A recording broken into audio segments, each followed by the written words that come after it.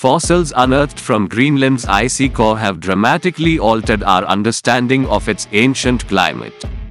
These specimens reveal that less than 1 million years ago, Greenland was a lush, green tundra teeming with flowers.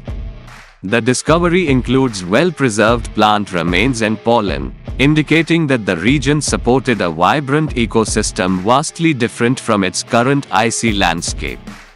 This finding suggests that Greenland experienced significantly warmer conditions during the Pleistocene epoch, providing a glimpse into past climatic extremes.